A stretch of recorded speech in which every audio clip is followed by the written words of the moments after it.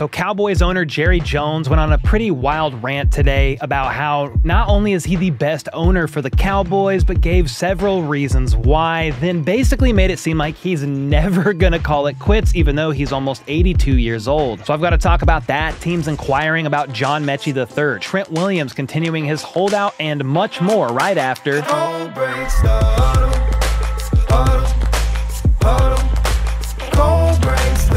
All right, first up, wide receiver Juju Smith-Schuster is heading back to the Kansas City Chiefs. He officially signed a one-year deal with the team. I think it was today, maybe last night, but he was seen out there today at practice working and wearing number 9. That's the same number he wore for the team back in 2022. And when Juju was released back on August 9th, the Patriots were still on the hook for $7 million. And so Juju signed a one-year vet min deal worth right around $1.2 million for the year. That is a much better deal than the Chiefs would have gotten Juju for a year and a half ago, as KC reportedly offered him a deal, but Juju opted for New England, signing a 3-year, $25 million deal instead, which makes sense because the Patriots offered him a lot more money. But for more details on the situation and how he benefits the wide receiver room this year, I talked about that in my video today on the other channel, How About Those Chiefs? Just in case you really care, but let's move on, because another player that may find himself on a new team soon is Rams linebacker Ernest Jones IV. It was reported yesterday that the Rams granted him permission to seek a trade after the two sides failed to reach an extension this offseason. Jones acknowledged about a month ago that he was looking for a new deal, so that's why it wasn't completely a surprise to see that he requested a trade. But apparently, that was fake news. After those initial reports surfaced, Ernest actually tweeted out on X that, quote, "I never asked for a trade," then proceeded to delete said tweet. Then today, Rams head coach Sean McVay said, he's right, he never requested a trade. However, the Rams have had some dialogue with teams regarding Jones. How many teams? I don't know, but it's at least more than one. The 2021 third-round pick is only 24, and he's coming off a career year, tallying up 145 tackles and 4.5 sacks. Losing him, by the way, would be yet another massive blow to the Rams' defense after Aaron Donald surprisingly retired this offseason. Jones is also the play caller on defense, one of the leaders back there, so again, losing him would be a tough one if it happens. Now, a linebacker that was indeed traded was Trevis Gibson. The Jags shipped him out to Seattle in exchange for what Ian Rappaport said is a late-round pick, so probably a 6th or a 7th. He was a 5th-round pick himself of the Bears back in 2020 and had his best season back in 2021 when he had 39 tackles, 7 sacks, and 5 forced fumbles. He signed with the Titans last year but only appeared in 8 games and finished the year with just 6 tackles and a sack. He then signed with Jacksonville this offseason and was likely a cut candidate ahead of the 53-man roster cutdowns, but the Seahawks swooped in and traded for him before he could hit waivers. Seattle has been very active in recent days. They traded cornerback Michael Jackson to the Panthers for linebacker Michael Barrett, then traded edge rusher Darrell Taylor to the Bears. Another player that's reportedly been garnering some trade interest is Texans receiver John Metchie III. Jordan Schultz reported that multiple teams have reached out to the Texans to see if he would be available in a trade due to the plethora of receivers on their roster. It's unknown if Houston is willing to move on from him or not, but it's clear the interest is there. The Saints could reportedly use some help, whether that's Derek Carr or Spencer Rattler throwing them passes this season. Then, of course, the Commanders could also use help after recently trading away Jahan Dotson to the Eagles. Anyway, Metchie was a 2nd-round pick out of Alabama back in 2022, but missed his entire rookie season after being diagnosed with leukemia. Thankfully, he beat the odds, made his return to football last year, but finished the season with just 16 receptions for 158 yards and 0 touchdowns. And as mentioned earlier, the Texans have a stacked receiver room with Nico Collins, Tank Dell, Robert Woods, and now the newly traded for Stephon Diggs. Plus, with tight end Dalton Schultz re-signing, Metchie is looking like their 5th or 6th option right now. So a change of scenery may just be what the former 2nd-round pick needs to get his career on track. And some other player news, the Cleveland Browns placed Nick Chubb on the PUP list.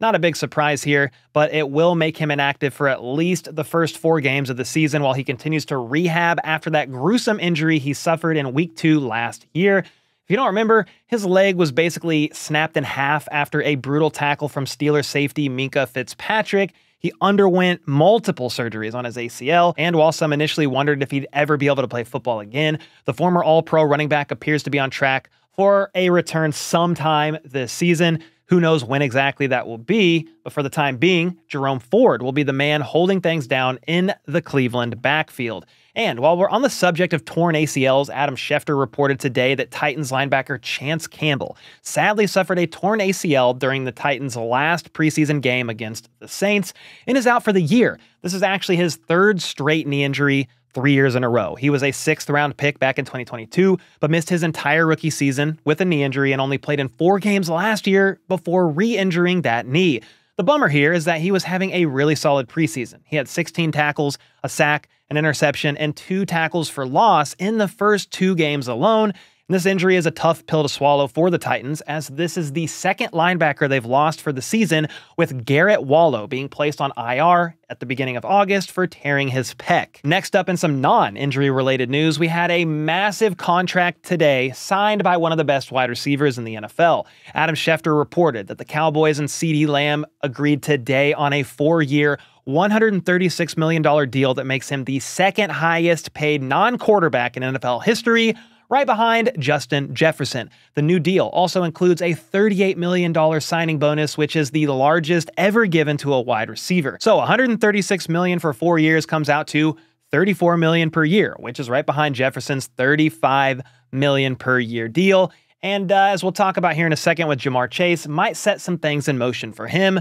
However, we got to talk about Jerry Jones, speaking of the Cowboys, and his insane quote that surfaced today during an interview that he did with longtime Cowboys beat writer Clarence Hill Jr. While we sadly don't have audio from that interview, I really wish we did because this quote is a doozy. Here's what he said. Quote, "I've done it all, so I have an inordinate amount of confidence that," cuss word, "if anybody can figure out how to get this done, I can figure out how to get it done. I've been there every which way from Sunday, and I have busted my ass a bunch. And there's nobody living that's out cutting and shooting that can't give you a bunch of times they've busted their ass. So hell no, there's nobody that could blank come in here and do all the contracts and be a GM any better than I can." He then goes on to say that nobody can do what he does, not even his children who work in the front office with him, and they'll only be taking over if he gets hit by a car. Quote, "The reason I don't let somebody else be the GM is because I don't have anybody that I will let do it to actually do it right, and they're gonna have to come to me, and because I know where it is that you're gonna have to pay for it." Jerry then finished by saying that another reason he's still the GM is because he loves doing it. He must also love having rosters brimming over with talent year in and year out, only to choke in the playoffs time and time again. I mean, that's what the Cowboys do. To Jones's credit, after he bought the team in 1989, though, they really did own the 90s. They appeared in 3 Super Bowls during that decade, winning all 3. But their last appearance was nearly 30 years ago in 1996, technically the 1995 NFL season. And since then, the Cowboys have won 5 playoff games, losing 13 of them since 1996.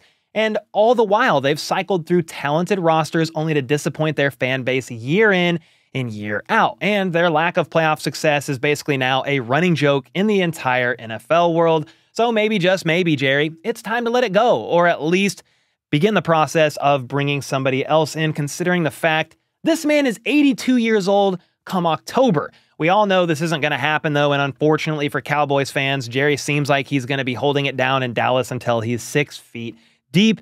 To his credit, though, he did get a deal done with CeeDee Lamb that I mentioned earlier, but he's got Micah Parsons to worry about and also Dak Prescott. So we'll see what Jerry can pull off next, even though I doubt it's going to be a Super Bowl win, at least for some time. Now, someone who's been holding things down on the O-line is 49ers left tackle Trent Williams. If you didn't know, though, Williams is yet to report to training camp as he's been seeking a readjusted deal from the team, and Jeremy Fowler reported today that the star tackle is planning to continue his holdout unless his contract is reworked. He went on to say that, quote, "He is not going to be available until he gets his contract adjusted. He's trying to stay away from the team and is not overly stressed to have to be out there right now."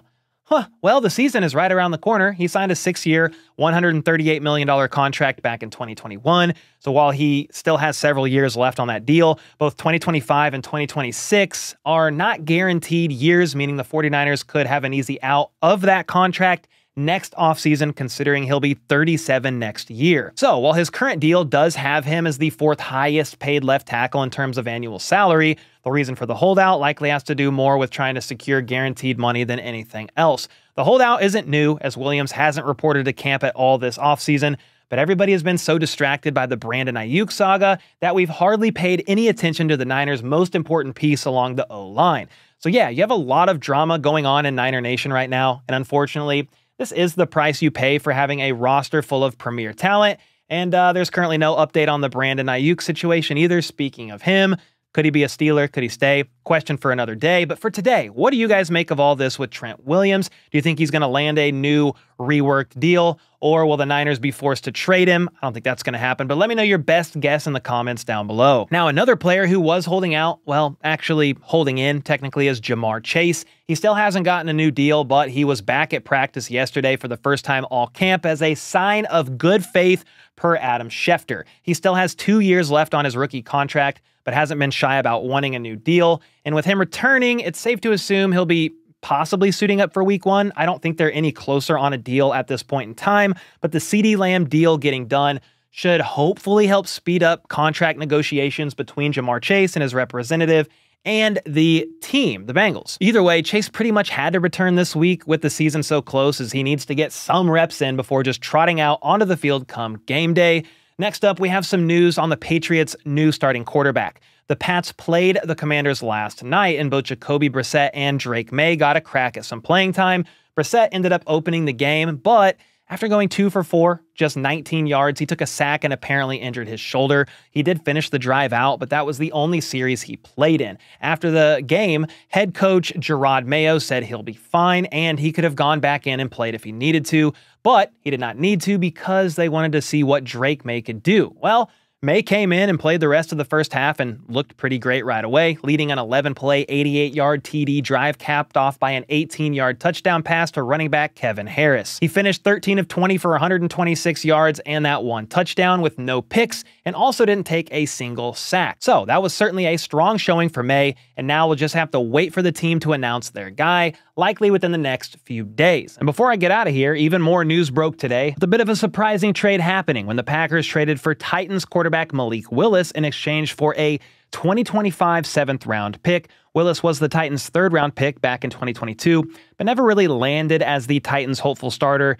Got some opportunities, didn't do enough with it in their eyes, and so the Packers opted to go and get him for a very minimal cost, and they're going to hope he does a bit better than Sean Clifford or Michael Pratt did during the Packers' preseason games. Willis is only 25 years old as well, so maybe he could be the backup QB the Packers are hoping for, fingers crossed. Then it was also announced today that Seattle's top edge rusher, Uchenna Nwosu, suffered an MCL sprain, and he's going to miss anywhere from 2 to 6 weeks. This injury happened in the Seahawks' preseason win over the Browns via a low-cut block that never should have happened, and I believe he got flagged for the offensive lineman who made this block. And the tough thing here is Nwosu missed 11 games last season after suffering a season-ending pectoral injury, so the injuries continue to keep going for him, which is pretty unfortunate. And with that, I'll see y'all next time after the wild cut-down shenanigans that are going to go down tomorrow.